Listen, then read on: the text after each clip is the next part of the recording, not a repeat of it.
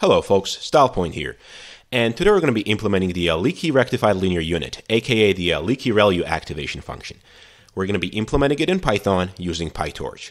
But before we're going to jump into the implementation, let us first discuss what is Leaky ReLU, how it compares to the ReLU activation function, and maybe what are some of its advantages over the ReLU activation function. Okay, so Leaky ReLU, as the name suggests, it's very similar to the ReLU activation function. That's why it has ReLU in its name. But it also has leaky in its name. The reason it is Leaky ReLU is because we allow for negative inputs not to be suppressed. So we allow them to be some values other than 0. This is the equation for Leaky ReLU. It's max of alpha times x and x. To compare this with the ReLU activation function, ReLU is max of 0 and x. So every negative input is going to be suppressed. It's going to be mapped to 0. In this case, we get to choose what is alpha. And so if alpha is non-zero, it's usually between 0 and 1. If it's 0.25, for instance, then we're going to get a plot that we have right here. It's actually a Leaky ReLU plot for alpha equals 0.25. And once again, alpha is like a parameter we get to choose. So this is how it looks, and we see that, of course, the plots are also different, right? In case of a ReLU, we have the negative side zeroed out. In case of Leaky ReLU, we have the slope here, so it's not zeroed out. The good thing about this is that Leaky ReLU is kind of more expressive than the ReLU activation function. And again, it goes back to the fact that ReLU suppresses all the negative inputs, maps them to 0.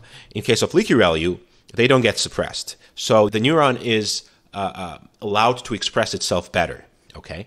Now, in terms of some of the benefits of Leaky ReLU, they're kind of similar to what ReLU provides.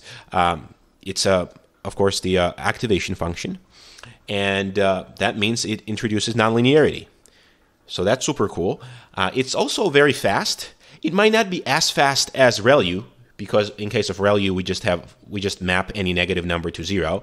In this case, we map it to alpha times x, so we have this multiplication here. But in practice, it performs pretty much the same as ReLU. But if we talk about like micro optimizations and performance benefits that are maybe very, very small, ReLU would likely still outperform Leaky ReLU.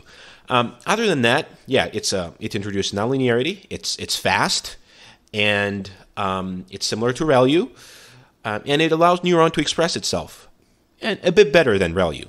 Okay, now that we know what is Leaky ReLU and how similar it is to the ReLU, we're going to go ahead and implement it.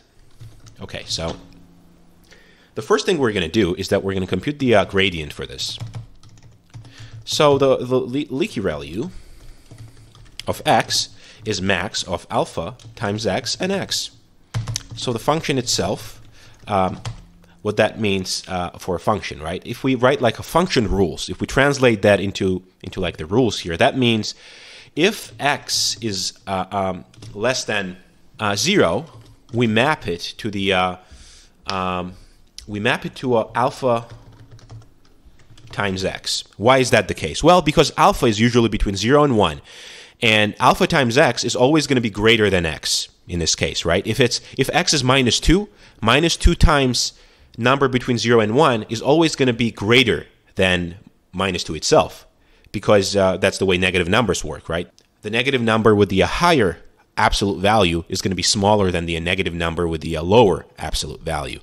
So if x is less than 0, we're going to say that maps to alpha times x. On the other hand, if x is greater than or equal to 0, we're going to map that to x. What does that mean for the gradient, though? Well, for the gradient, we still have to write these rules. If x is less than 0, that's going to be alpha.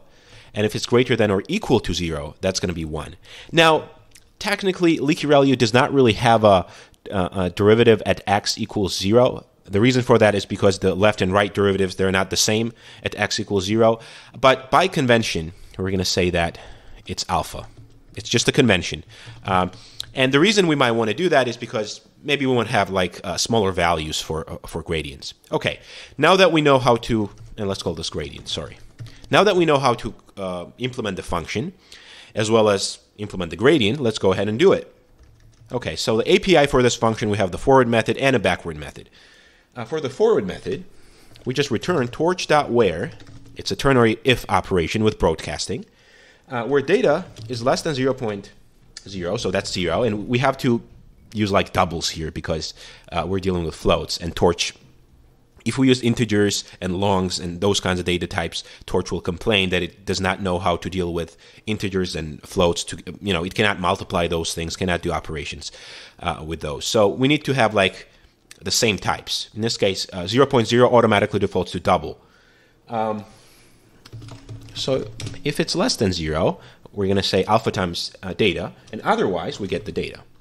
Now, for the backward method, we still need the data, and we also need alpha, but we need to store alpha as a tensor, otherwise we won't be able to use this save for backwards. So save for backwards can only store Torch variables like a tensor. It cannot store like Python variables like float, so we need to do this.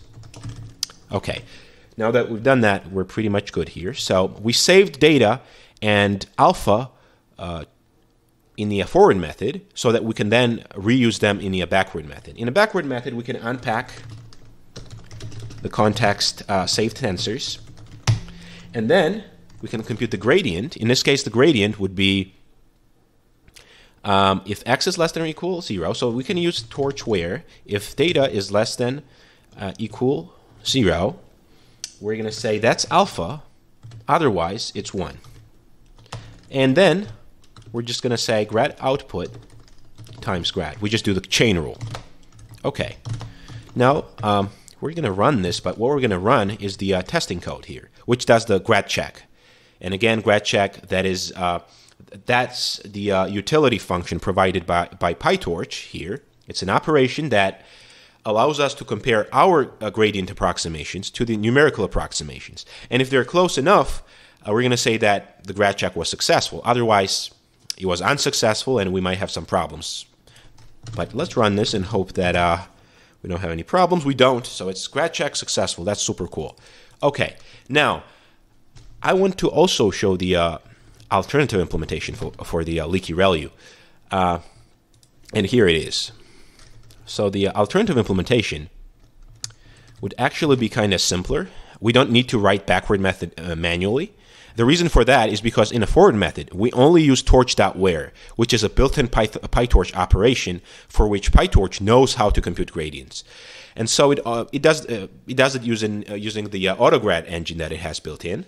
And what we do is that we define class Leaky ReLU. We inherit from nn.module that we import right here. So we import torch.nn as nn. We perform inheritance here, and then we just define the forward method, right? We say if torch.where, we basically copy this. We can see that this is the same, exactly the same. So we copy this over, and oops, and that's what we do. We just define the forward method, and a backward method is automatically derived for us, right? So that's super cool. We do need to change the way we declare ReLU here, define ReLU, but if we run this, we're going to still get grad check successful. So that's pretty much the implementation of the Leaky ReLU. Kind of similar to how ReLU is implemented, except for we give it a bit more flexibility with this alpha, right? We can customize ReLU based on that alpha. And if alpha is 0, in case of Leaky ReLU, if alpha is 0, then we pretty much get ReLU. So that's going to be it for this video. I hope you enjoyed it. Thanks for tuning in, and I'm going to see you next time.